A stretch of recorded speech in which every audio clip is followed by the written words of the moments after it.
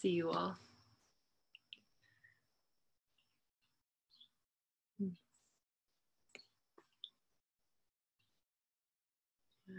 I like that the chat's already being used for some hellos.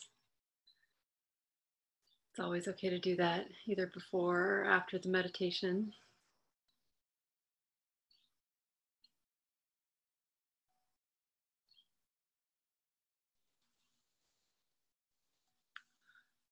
So we always start with a guided sit on Wednesday nights, so you can make yourself comfortable and I'll guide us along.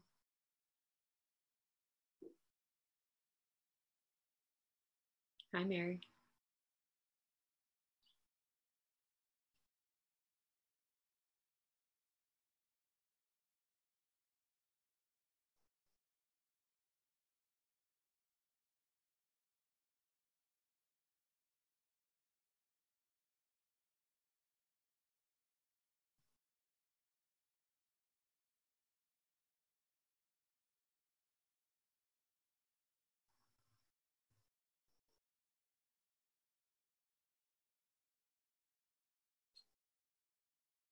Taking a couple of deep breaths.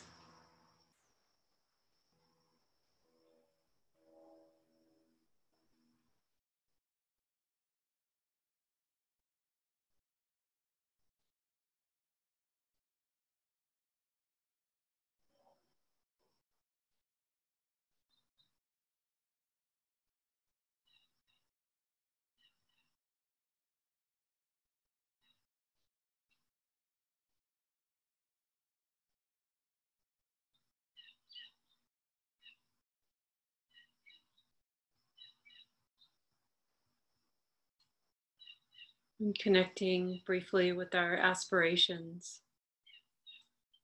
our intentions, perhaps whatever called us to come to this program tonight.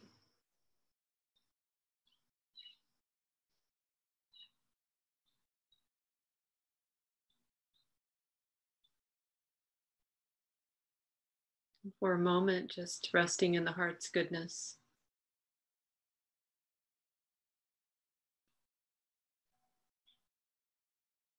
This heart that cares.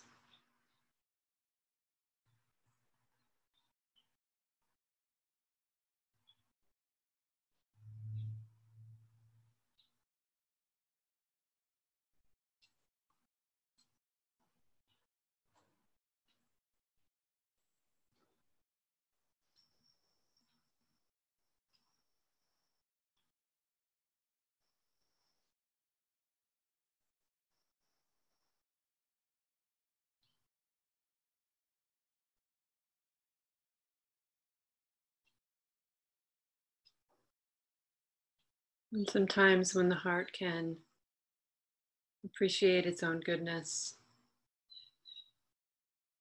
it becomes a bit easier to relax.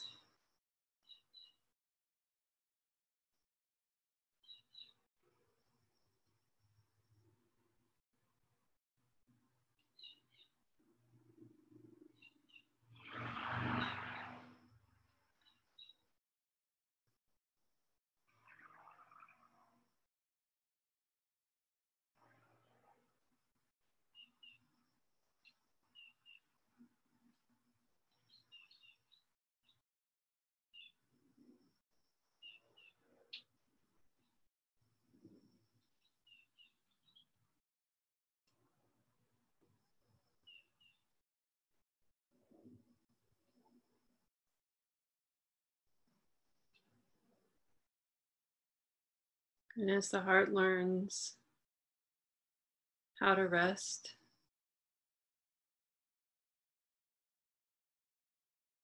we might also feel into some vulnerability.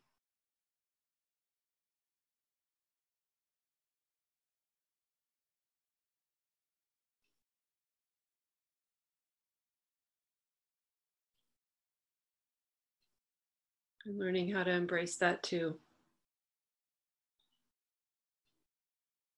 It can take some time for this heart to trust in this natural capacity to rest in the present moment.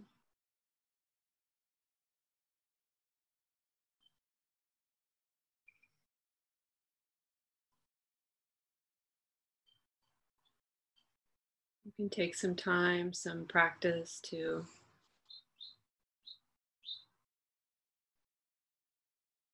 feel safe,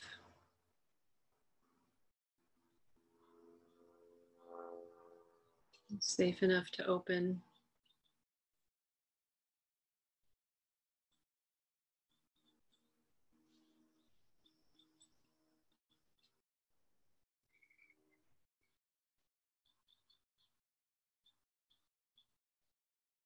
And so we'll offer ourselves this reminder, our hearts this reminder. Heart, you can have all the time you need.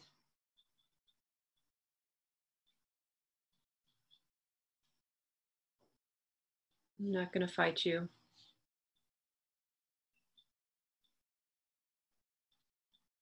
I'm not going to rush you.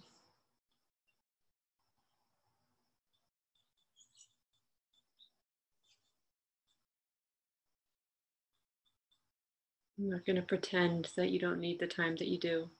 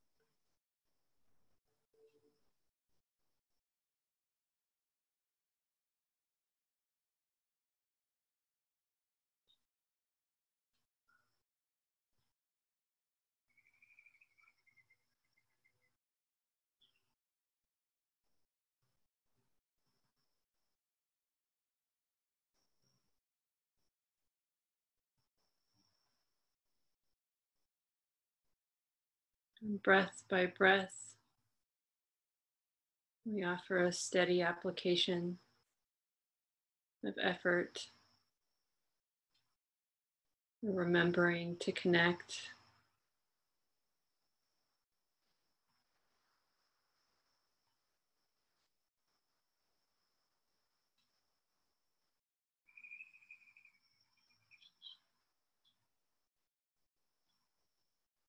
And awareness, attention is sustained here in the present moment for as long as it is.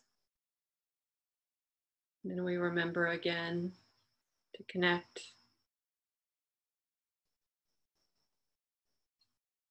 for as long as it's possible. And then we remember again.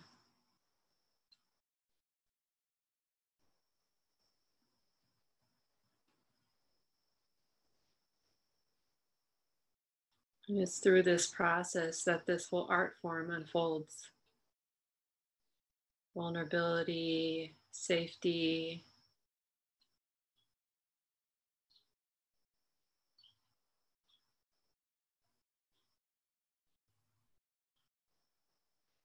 relaxation,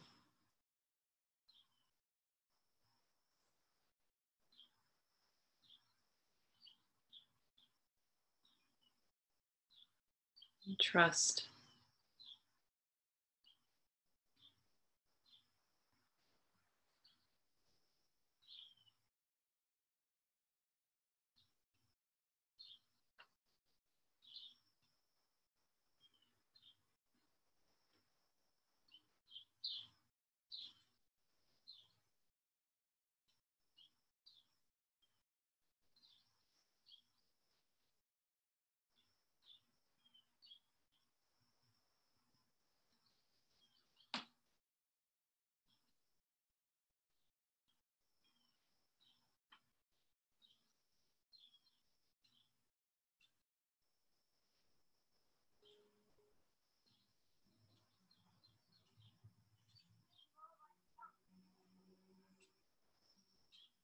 And we'll continue in silence now.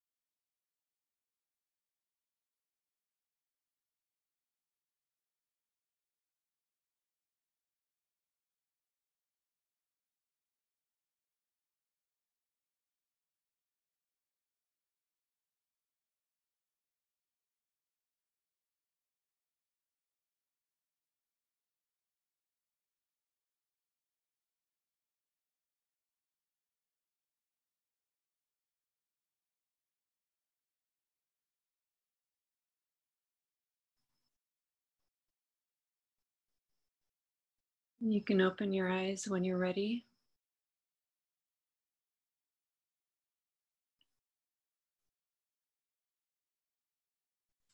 Thanks for your practice, everyone.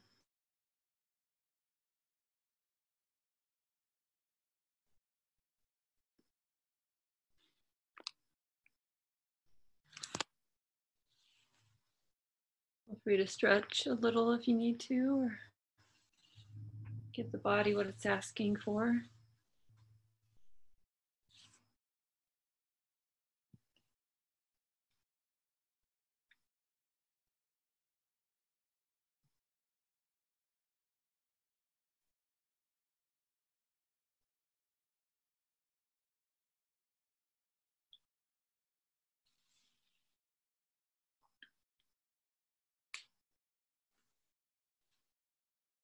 And if you'd like to turn on your video, you can participate in our little ritual of looking around and soaking up all the goodness in each other's faces, represented in each other's faces. If you don't want to turn on your video, that's not a problem. We can just notice your name and appreciate that you're here. Thanks. All right.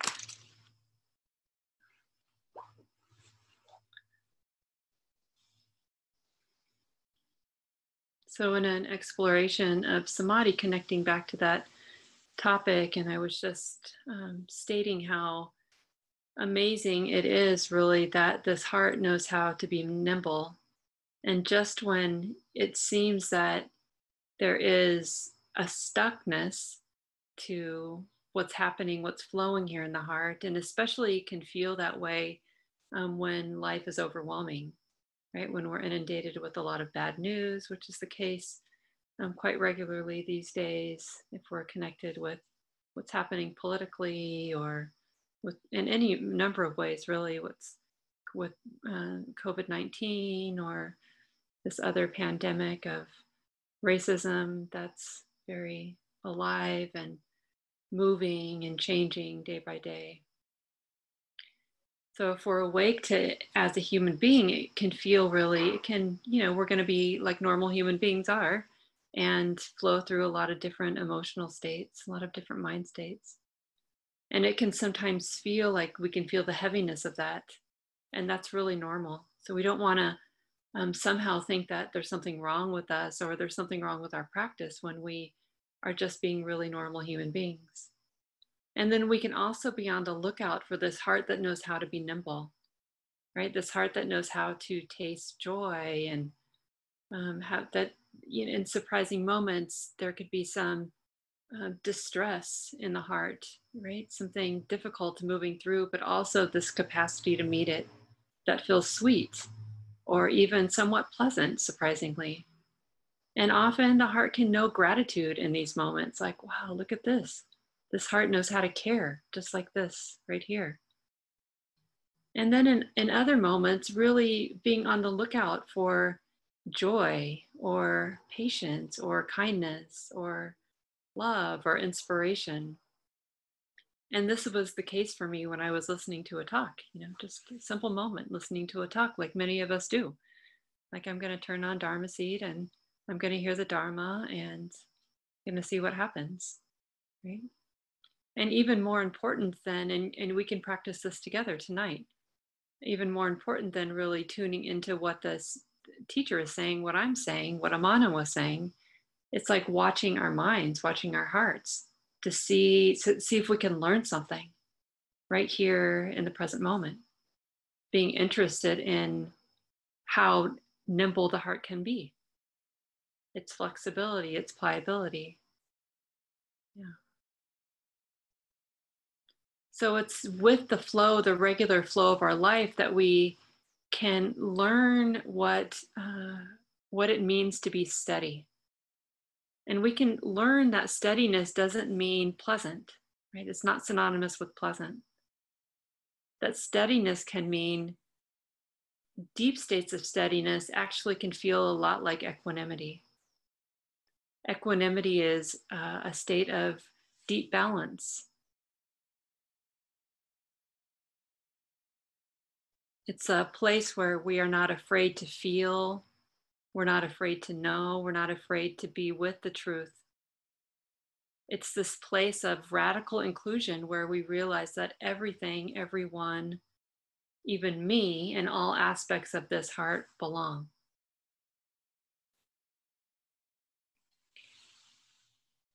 And if we are willing to be surprised, even in moments where there's some dukkha, there's some distress or suffering, when we're relating these moments, even in moments when we're relating to our world in ways that feel painful, right? We get angry, or we feel grief, we feel hopelessness. Even in these moments, we can feel into this naturalness when that dissipates, this naturalness of um, patience or wide, spacious acceptance, right in the middle of that, like this flow, this process that we're in which emotions come and emotions go, difficulty rises, difficulty falls. We start to learn that this is just normal, it's just natural, it's just human. And all of the conditions of our lives are natural too. All of the external experiences, pandemic, every flavor of pandemic, every flavor of racism, every flavor of domination in this Western world. You know, this is all natural too.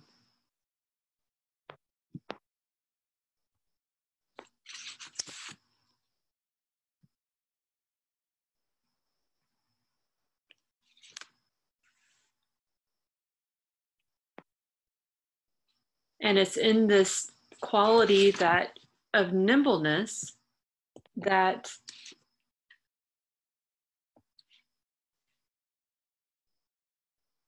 we start to feel how natural it is, how natural it actually is.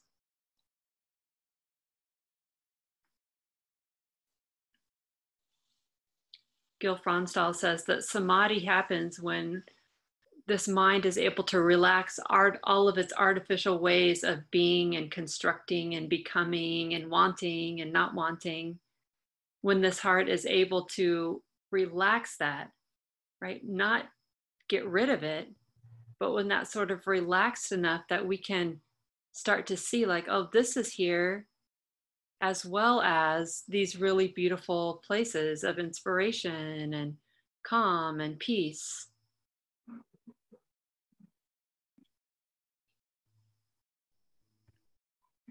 So this process of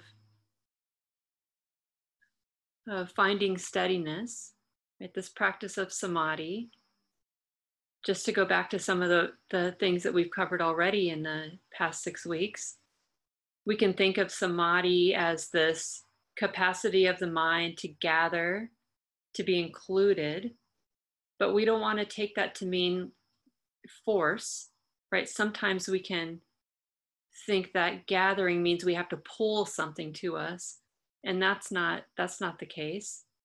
You know, as I've been explaining, it's like a natural place that comes with steadiness of effort and practice. It's a willingness of this heart to feel like, to understand that everything belongs. Every mind state, every emotion, even every moment of rejection, if that can be met with awareness, that also supports steadiness. There are a couple of people with their microphones on. I'm wondering if we can just mute ourselves now for a little bit. Thank you. So not only is samadhi this experience of unification where the mind kind of collects itself, and is the energy of samadhi is actually mind, body, speech energies that are suffused, right? So the strength of intimacy, when we know what it's like to be intimate in practice, we tend to feel into this intimate connection. So this is one of the ways that we know the experience of samadhi. We feel a deep presence and a deep connection right here in the present moment. It's like when the mind lands on the body, we can be distracted and all of a sudden we go like, okay, oh, do I have a body? Oh yeah, I have a body. And I can feel it. That's a moment when the mind is steadying, the heart is steadying. Or we feel, take a couple of deep breaths and feel that. That's how we know the experience of samadhi right there. There's this steadying that's happening as this heart learns how to be intimate. So not only is it a gathering or collecting, but it's actually a widening, like this relaxed state that allows for a widening of awareness. And I was trying to highlight this in the meditation for us earlier, that in this relaxation, awareness becomes willing, this heart becomes willing to include anything. There can sometimes be this feeling of vulnerability, like, all of the defenses have been relaxed. All of the ways of constructing protection, all of the ways of artificially, like Gil was saying, artificially constructing become relaxed and sometimes drop together altogether. And it's in that place, right, that we begin to feel into deep truth, like the truth of our own mortality or the truth of having no control. So we get to touch into the truth of nature, that experience that what we know has been constructed in many mind moments before. We can start to understand karma a little bit. I'm not going to go into that too much, but just to say that, this is an understanding of cause and effect. So when the heart starts to understand what it's like to be in a process of studying, we start to understand cause and effect. Like, when I indulge this delusion, it has an impact. When I allow my mind to spin out of control, it has an impact, right? When I indulge a fantasy or a story, and that's not to say that won't happen on its own. This is normal too. This is human. But we can see this in the world too. When we, as a culture, as a collective, indulge habits of consumption, habits of greed, it depletes, it kills. We see this happening with our earth and the natural resources. We can see this happening as minds play out, unrestrained minds, untrained minds play out the greedy tendencies, the seeds of greed, the seeds of aversion, hatred, ill will.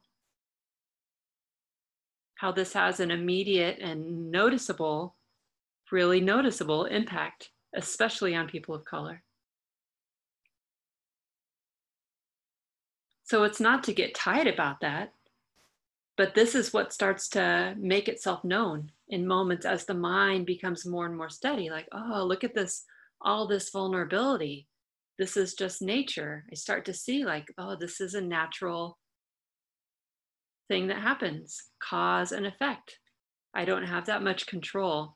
This body is doing what the body does. This heart is doing what the heart does. All of these moments that I can know right here in the present moment have been seeded before. This moment is the residue of a previous moment. This moment, the seeds that I plant in this moment will grow and develop into habits down the road.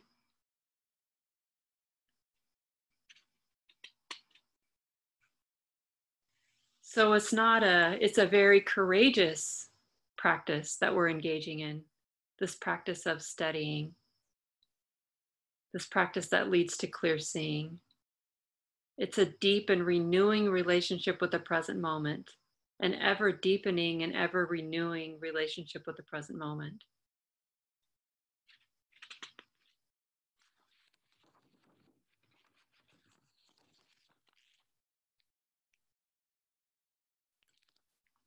In chapter three, Kirisaro is like a wonderful storyteller, and he's telling stories about some of the um, challenges to the steady mind, right? And his teachers who uh, give him good advice.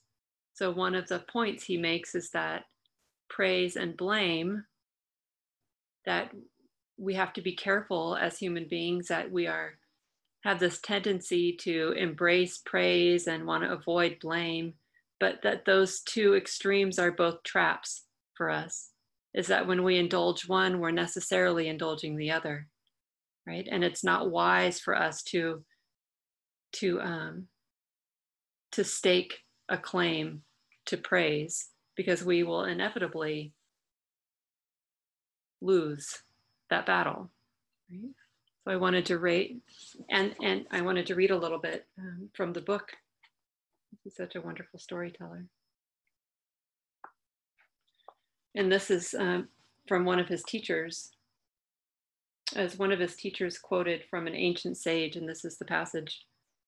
Let them slander, they can curse as they please. They are simply holding a torch aloft, trying to burn the sky. Certainly they will tire themselves out before long. When I hear this harsh talk, it tastes to me as fine as sweet dew. When smelted through, suddenly we enter an inconceivable state. Let them slander, they can curse as they please. They are simply holding a torch aloft. It's like prioritizing the learning, watching the mind that can get seduced, holding a torch aloft. So it's like even slander doesn't have to be a problem because we use that as our teacher. It's a high bar, isn't it? Let them slander. They can curse as they please. They are simply holding a torch aloft. Trying to burn the sky, certainly they will tire themselves out before long. When I hear this harsh talk, it tastes to me as fine as sweet dew. When smelted through, suddenly we enter an inconceivable state. An inconceivable state. It's hard to imagine that we could have the steadiness of mind that tastes, slander as sweet dew. Receives it, what can I learn? Trust that even words that hurt, words that injure, will run their course.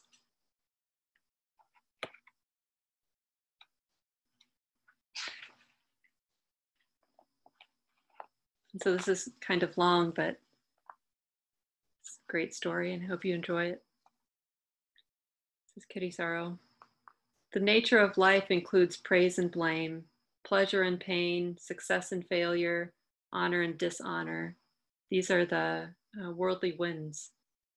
These experiences are unavoidable, but if we attach to the positive dimensions of these worldly conditions, it's like picking up that poisonous snake heedlessly by the tail. We get bitten and suffer. During my monastic life, I received a lot of affirmation and support. Although I struggled with sickness and couldn't always join in work projects or the daily routine, the monks would come to my room to take a breather, enjoying the space without any pressure. I had time to listen and hang out, and as a consequence, often found myself helping to negotiate conflicts or tensions that arose between various individuals. In general, I was well liked, and when it came my turn to run a small monastery in Devon, the west of England, I received a very positive response to the public talks and teachings I would offer. My 3 years as abbot of that monastery were very happy, and a good sense of community developed around me. Of course, being popular is not the aim of monastic life. but nevertheless, the positive camaraderie was supportive of my well-being in the midst of my struggle with ongoing sickness. However, I have also received blame and harsh criticism, particularly since leaving the robes after having been a Buddhist monk for 15 years. It takes a lot of steadiness of mind and internal reflection to not perpetuate resentment, particularly if the blame seems unfair or untrue.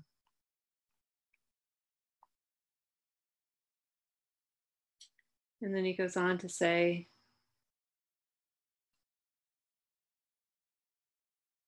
he had a question for his teacher, Master Hua. In my question to the master, I was hoping for confirmation about what was happening to me in this particular meditation that he was doing, about what was happening to me, or some kind of esoteric transmission on the Kuan Yin Dharma door. A cryptic teaching on taking criticism as sweet dew was the last thing I expected, or particularly wanted. He said, as for getting flack and disapproval, that's not a problem. We should accept any criticism that comes our way. We should simply change our faults as they arise. If the criticism is inaccurate and useless, then you can happily ignore it. It doesn't matter. Then he quoted that quote from the ancient sage. Let them slander, they can curse as they please. They are simply holding a torch aloft for our benefit, right? Trying to burn the sky, certainly they will tire themselves out before long. When I hear this harsh talk, it tastes to me as fine as sweet dew. When smelted through, suddenly we enter an inconceivable state. Master Hua went on to explain, if you can take the slander as your good and wise advisor, then it acts just like fertilizer for your wisdom field. Drink the sweet dew of harsh words.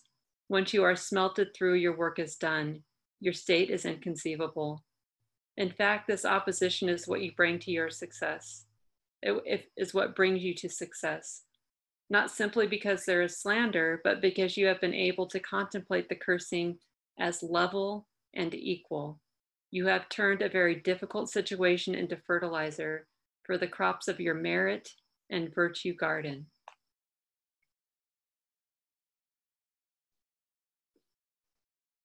For the crops of your merit and virtue garden. I don't know about you, but when I get criticized, I often get defensive. Is it just me? Not just me, huh?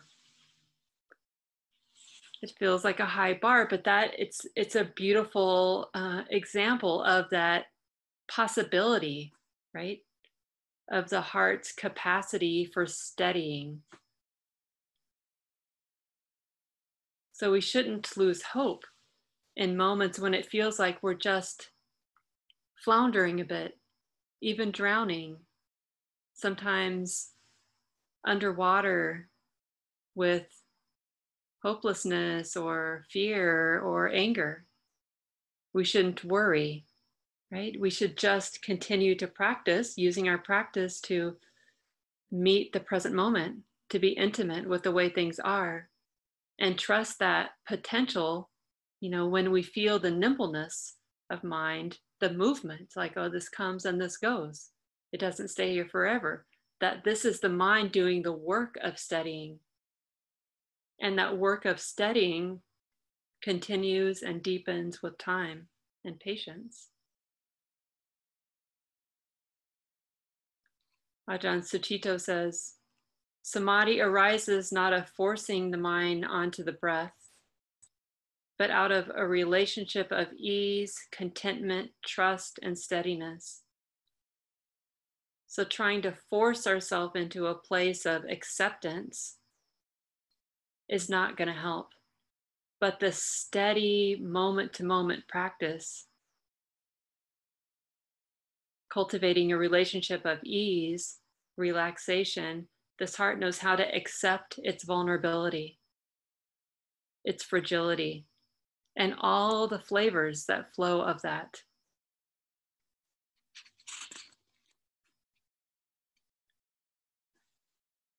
I'm always curious, for me, I have a real interest in daily life practice and always curious of looking for examples in my immediate life and also in the wider world. And I've been struck by Alexandria Ocasio-Cortez. Some of you know her. She's a state representative from New York. And I'm going to post something in the chat in just a minute. And it's an interview with Cornel West and another person whose name I can't remember right now.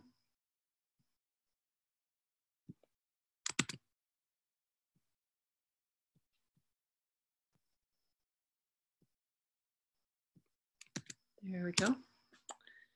And it's at about 52 minutes. So you can, if you want to open it on your computer, then you'll have it when this program's over and you can watch it then. But at about 52 minutes, she starts to talk about a spiritual practice of non-attachment. It's a beautiful thing. And she kind of goes on and on about how important it is to not be attached to anything. And she uses her seat in Congress as an example of that. One of the things she said,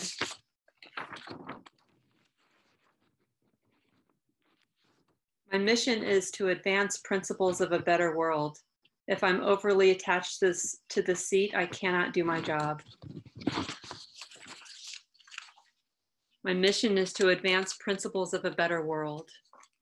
If I'm overly attached to the seat, I cannot do my job.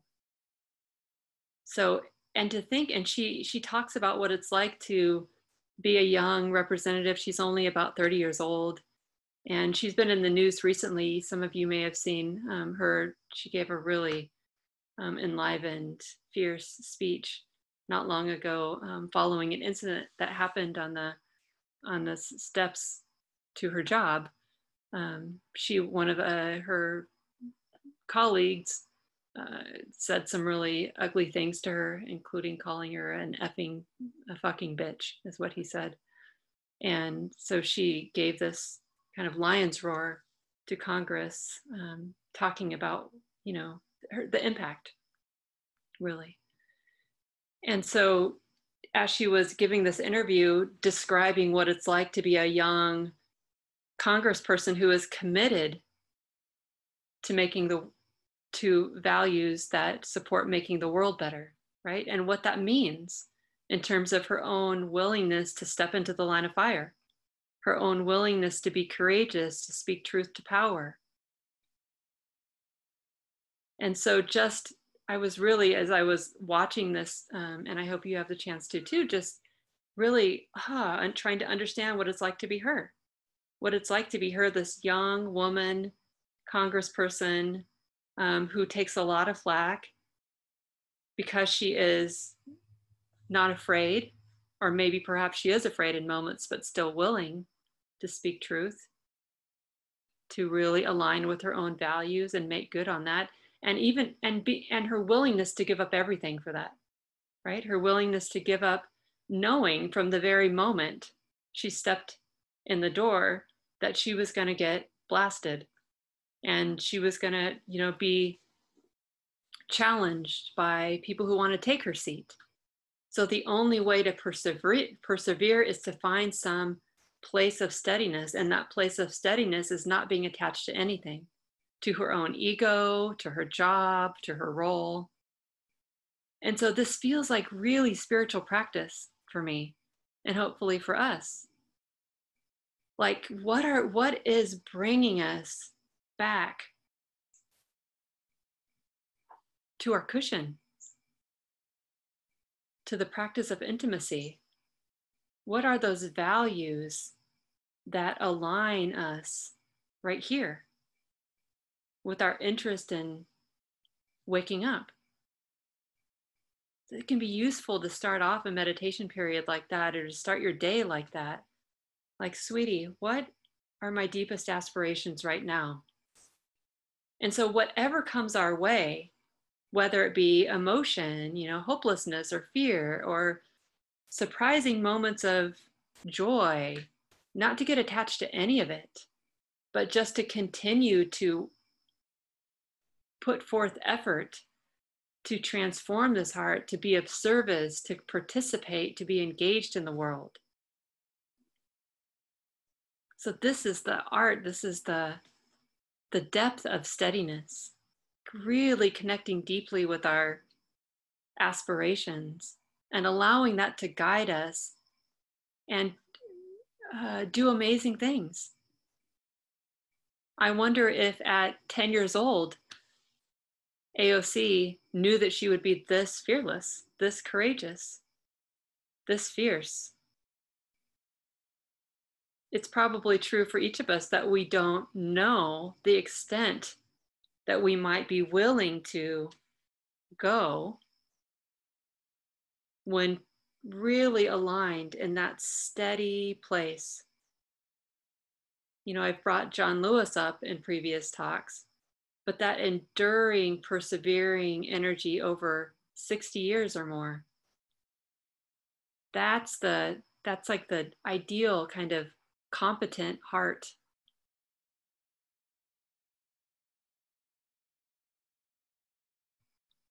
So as we talk about and practice, study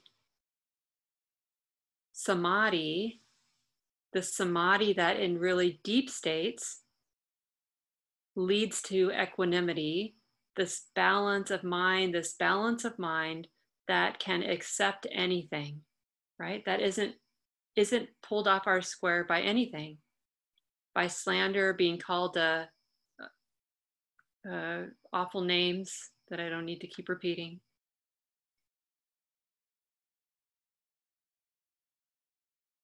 or whatever it is.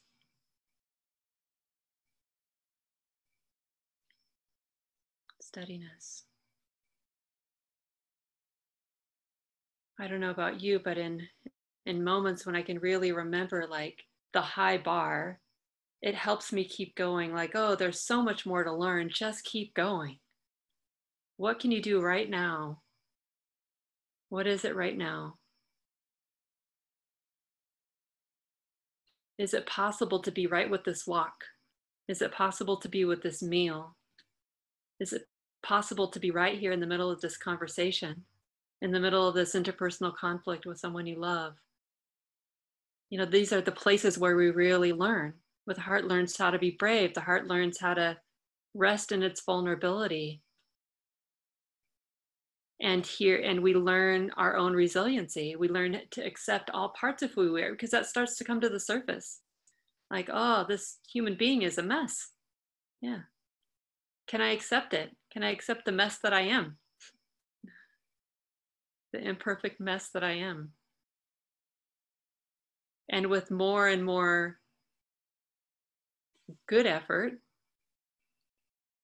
then the yes becomes stronger and more frequent. Yes, I can accept all that I am. And yes, I can accept all that you are. And yes, I can accept the world in its current state. And yes, in that acceptance, my eyes are wide open. I don't have to distract myself. Right? This heart learns how to not distract, like just eyes wide open. It's like this. I don't have to turn away. And when I don't have to turn away, then I really know, right? You can really see. Like this country, we have a problem with racism. There's no doubt about that. I can see that right now.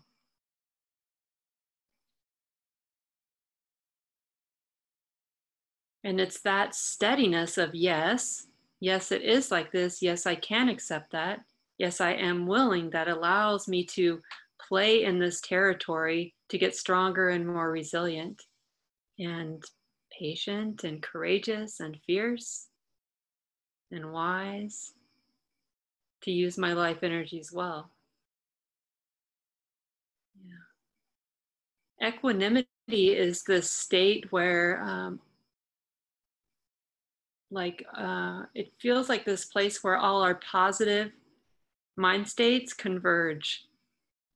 And sometimes one takes the lead and sometimes another takes the lead. But in this way of balancing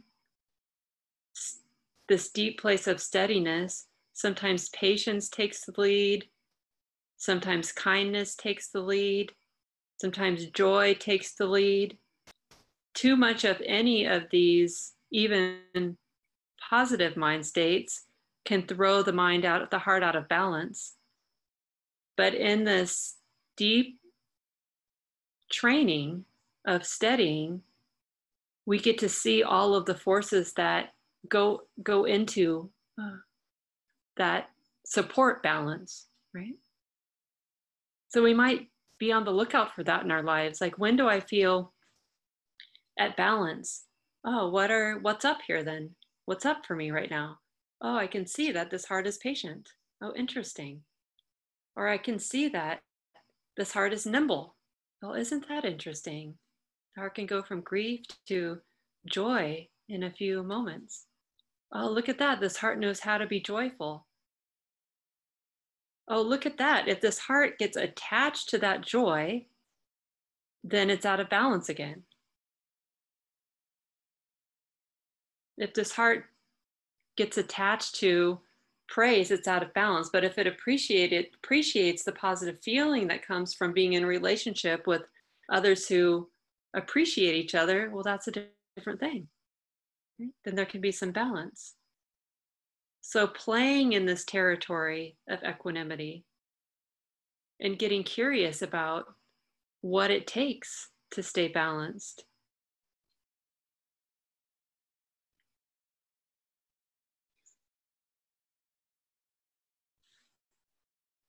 Thank you for listening tonight.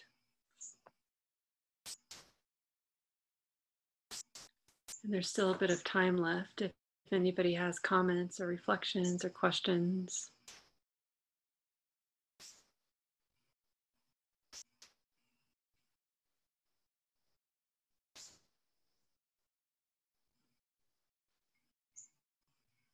Objections are always welcome too.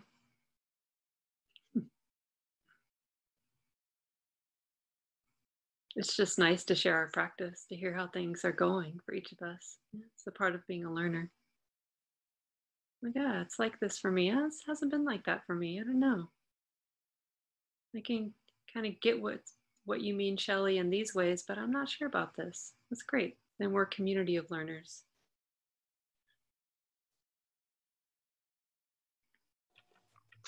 Hi, Shelly, it's Robert. I was thinking of what Michelle Obama would say, you know, when they go low, we go high. And it's such a great comment. Yeah, it is a good comment. And not because we're avoiding feeling, right? Mm-hmm. Because we find that capacity to go high right with the feeling. Yeah, that's what we're learning.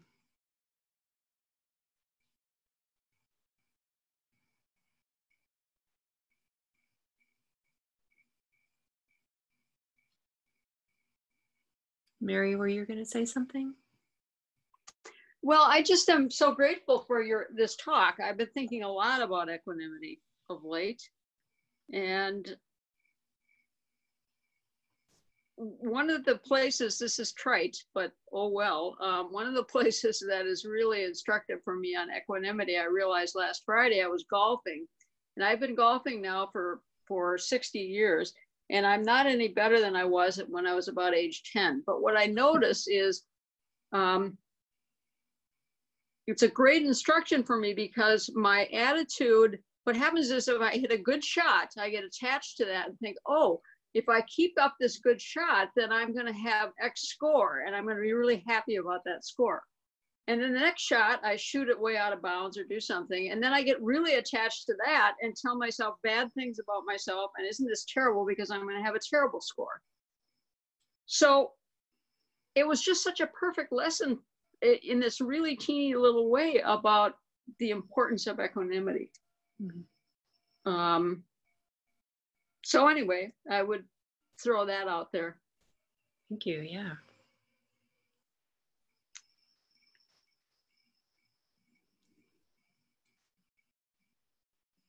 We can learn all that we need to learn from, just by watching our minds doing the things that we're doing. Mm-hmm. Yeah, golfing.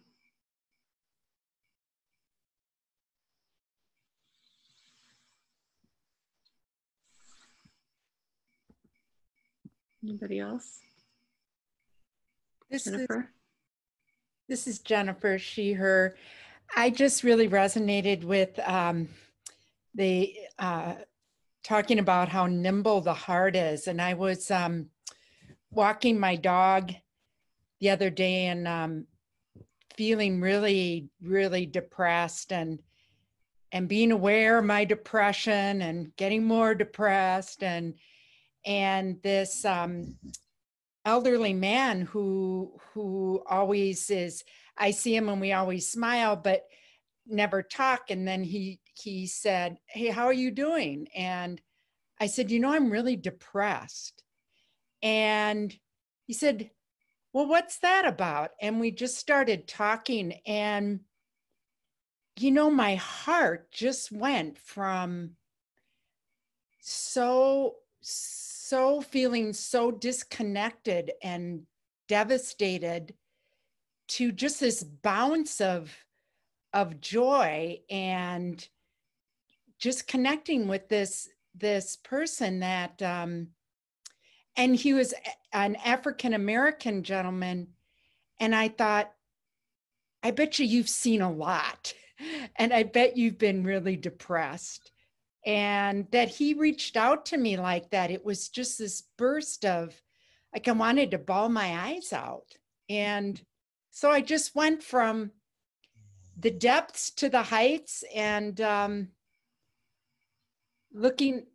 practicing looking at that so that I can find that balance. But the nimbleness, it's important for me to remember that it's just a moment that's happening. So, yeah. Thank you, Jennifer. And it's 9:01. So, Patrice, would you?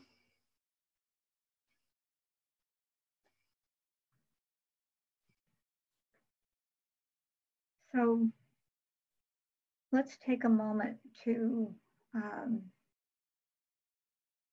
so I said, sort of collect ourselves and just think about all the goodness in our lives, the goodness of being together this evening, giving support to each other, getting support from each other. And if there's any benefit to our practice, to our efforts, we would happily, gladly, wholeheartedly share it with our parents, our teachers, our friends, our community, with all those suffering, particularly from injustice, for those suffering from COVID-19 in so many ways. All those beings throughout the planet, we're all in this together. And we wish for all of us, may we all find some ease. May we all find some equanimity. May we all find some freedom. May we all be well.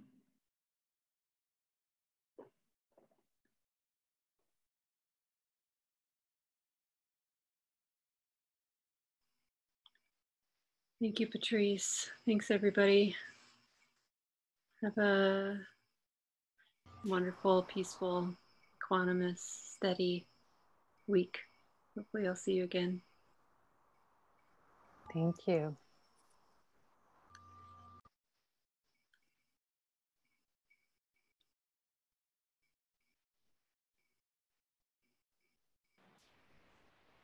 Good night. Thank you.